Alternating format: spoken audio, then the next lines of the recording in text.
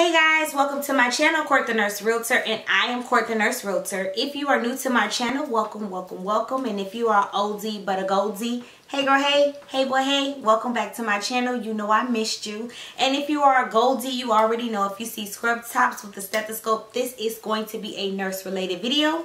In this video today, we're in our PACU Nurse series, and we're going to talk about PACU assessments. So if you are like thinking of transitioning to the PACU area, if you like, child, what do y'all even do in the PACU? Or if you just want to be plain old nosy, go ahead and stay tuned to this video. Please don't forget to like and subscribe. And ring my bell. Ring my bell. My bell. Ring a ling. Ring my bell so you can stay notified of my weekly videos. Some of you may know, my goldies know, but some of you, my newbies, my new viewers, hey, you may not know, my name is Courtney. I am a registered nurse, and I've been a registered nurse for 12 years this year. My experience ranges from med-surg tele, hospice, PACU recovery, and most recently case management with an emphasis in utilization review. The bulk of my nursing career was spent in the PACU recovery, so I decided to do this series on PACU nursing because it was requested and some questions were asked by my subscribers. So this video in particular is about PACU assessments. Or if you are a subscriber to this channel, you know I am huge, I am big on assessments in whatever specialty you are in as a nurse. Assessing a patient can save you a lot of turmoil, a lot of things going wrong if you stay on top of your assessments. And sometimes it's hard to do, but it's a necessary point or a necessary part of this profession or part of this job. So as far as PACU is concerned, your main assessments is number one, your airway. Your airway. And I have done a video on airway management, so go ahead and watch that video just to go in depth of how we manage airways in the PACU recovery area. Also, you are doing your across the room assessments. You know I'm big on that, so I should probably have the video here about, if not, it'll be in the description box of just doing your across the room assessments and how important it is. So next to airways, you need to monitor, of course, the operative site and your vital signs.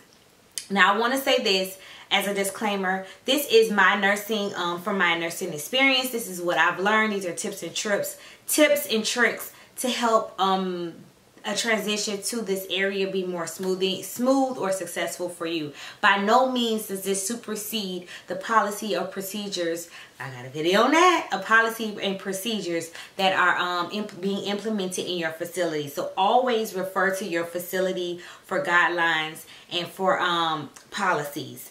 Cause you get called the courses. My name Benny and I ain't in it. Okay. So yes. Airway is a major. Your assessments are your airway, your operative site, and your vital signs. These are your three major assessments in the PACU recovery, because these, in that vital phase, the phase 1 phase of recovery, these three assessments can change in a split second. Okay, so like I said, the airway management video, your operative site. Your operative site, I think, is so important because that's the whole reason why we are here, is because this person had a procedure. So whether you are recovering a C-section, whether you're recovering a craniotomy, whether you're recovering a lap chole, lap appy, interior, you know, when they do the interior surgeries that are for the back, or your thyroidectomies, your parathyroid, all these procedures, you need to be monitoring the operative site. Your orthopedic surgeries, that is so important. Your orthopedic surgeries and your vascular surgeries that you're assessing for your pulses. You're bringing out your Doppler to hear the pulses. Like these, monitoring the operative site is the whole reason that we're here. You're monitoring, of course, the total package for the airway, the breathing, the vital signs from the anesthesia, but you're also monitoring the place where they did the surgery. When it comes to vital signs, it has to be monitored according to your facility. So typically in my travels, I've noticed that people like 5 vital signs every 5 minutes times 4, then every 15 minutes times 4, then every 30 times 2, then every hour it goes. And that should be where you are in a more stable or baseline for your patient, depending the acuity of the patient. And so I would say that you should document all those times, and also you need to document a rhythm strip. I get a rhythm strip on all my patients, and check your site. So for me, if you are receiving a patient and you're doing vital signs 5 times 4, you should be documenting and looking at your operative site 5 minutes times 4, 15 seconds. So every time you're doing a vital assessment, you need to be doing a operative site assessment, or in the surrounding area, extremity, whatever it may be, depending on that procedure. Also, when it comes to the strike through, JP drains, these things need to be monitored attentively, because at any given moment the surgeon could say, hey, well, what's going on with my site? If you haven't looked at your site, how you know what's going on? Your patient could be laying in a pool of blood. You would not know.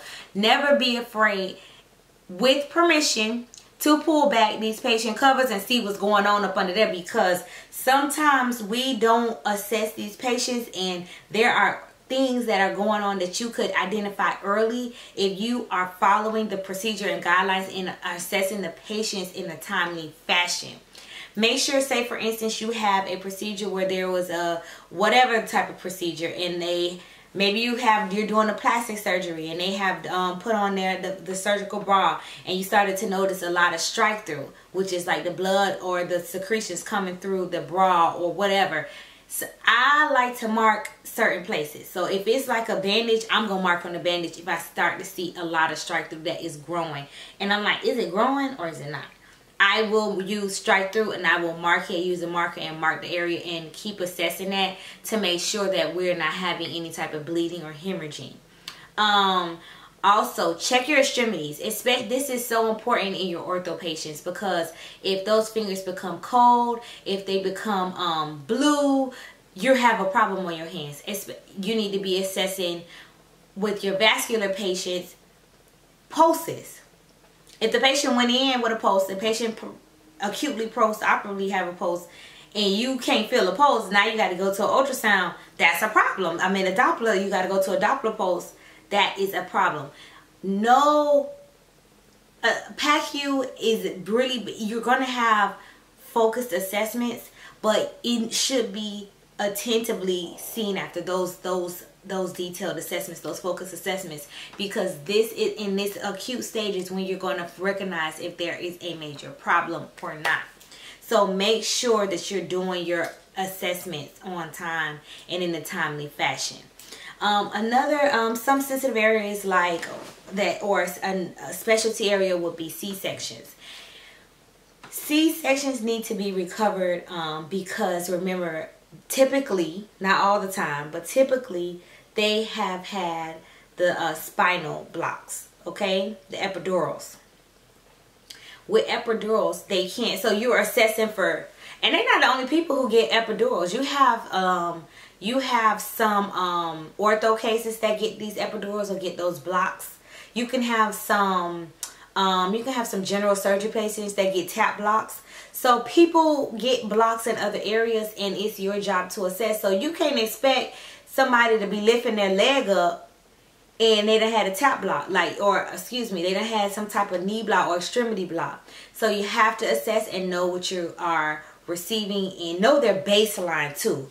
That is, you need to know a patient's baseline, because you may be expecting them to do something when they're awake that they couldn't even do at their baseline. So know your patient's baseline. That's a little tip true. But back to the C-section. So when you're assessing for a C-section post-operatively, you're assessing two things. You're assessing their ability to move their lower extremities post-spinal, post-epidural, and you're also checking their fundus in their vaginal area for bleeding, for hemorrhage. These patients can go south on you so quick.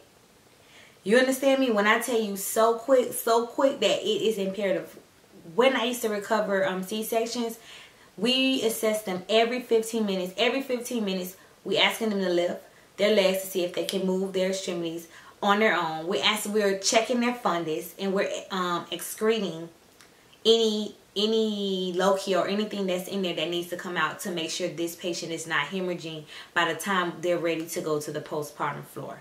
So your C-section patients can go south on you so quick, y'all. So if you are in a hospital that recovers C-sections, that's a tip and trick.